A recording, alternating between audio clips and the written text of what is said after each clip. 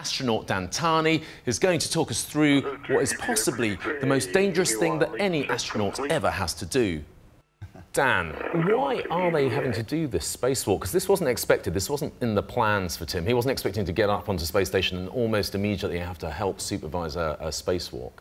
Absolutely. They were doing a routine move of what's called the mobile transporter, and the mobile transporter is like this trolley that goes back and forth. Yeah, we can see it here, let's can't we? talk about that.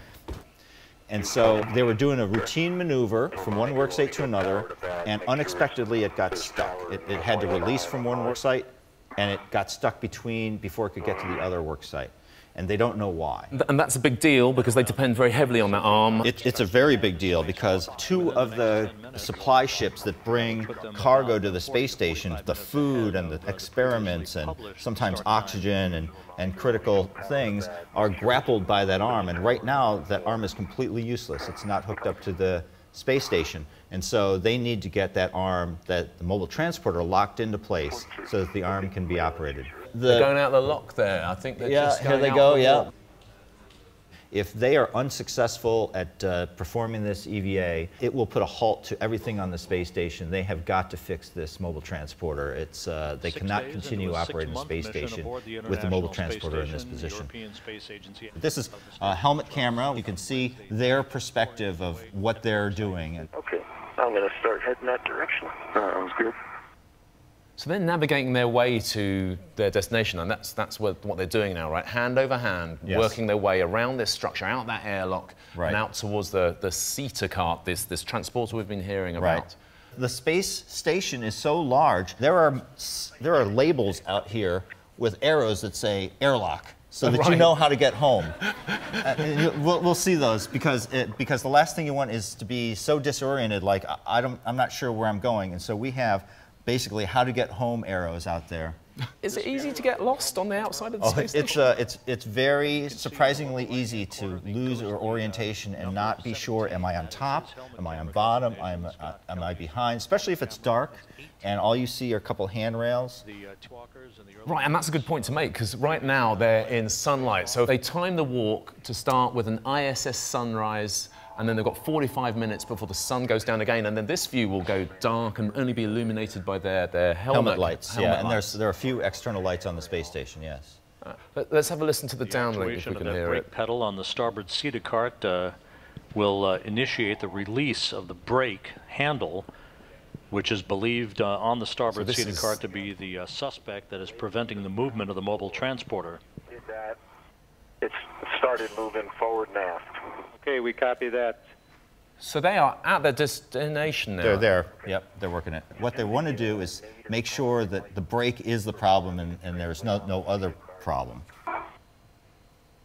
Upper, I got the fair lead on the nadir extension of the port strut on the left. Okay, copy that. Then you can go ahead and translate up to phase 1, and you're looking for handrail 3523, which is in bay 02 for your green hook. So that's a very specific instruction, isn't it? So just not the handrail, a numbered handrail, and telling him where he's going to find it. I mean, how useful is that information to you when you're walking? Oh, it's critical. What they're instructing him to do is go to that handrail and take his safety tether and attach it to that handrail, because in the whole choreography, they don't want to cross their tethers or get it caught up in anything else.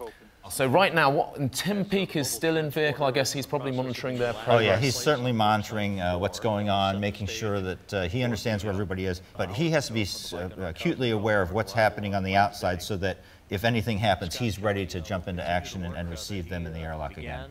And it sounds like they might just be about to get this cart moving. Done everything they need to do on the seated cart, and it sounds like they're giving the go and getting out of the way so that the cart can move. They're going to get out of the way so that Mission Control can move that cart automatically from the ground. So there's an instruction is going to be issued from Mission Control and get that cart moving. That's and we're going to see that correct. in the next couple of minutes. Okay, I'm ready for motion whenever Tim and you guys are. And I'm ready for motion too, Scott. Okay, we're putting in the last command. I see motion. And we do see motion on the mobile transporter. Okay, motion down here as well, that's good. That's good as well. It's just inching towards it its moves destination. very slowly.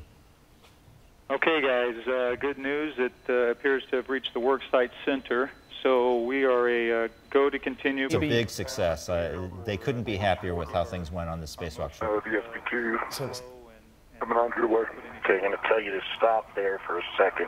Okay. Right when you get to that trunnion pin. Okay, we'll do. Scott's taking a picture of Tim Copra. That's what he's doing. He's told him he saw a good picture, so he's setting up a picture. All right. So, Yeah. so enough time for selfies. Right. Yeah. right. Yeah. I think they're doing pretty well. Oh, that is remarkable. So the crews have got out of the airlock. They've got onto the bit of the space station that was broken. They have got that brake off. They've moved into place. Tiny fingers crossed to make sure that that couples into the power so they can move it again. But I think that they have literally saved this mission. I think that's a round of applause for them. I believe they have.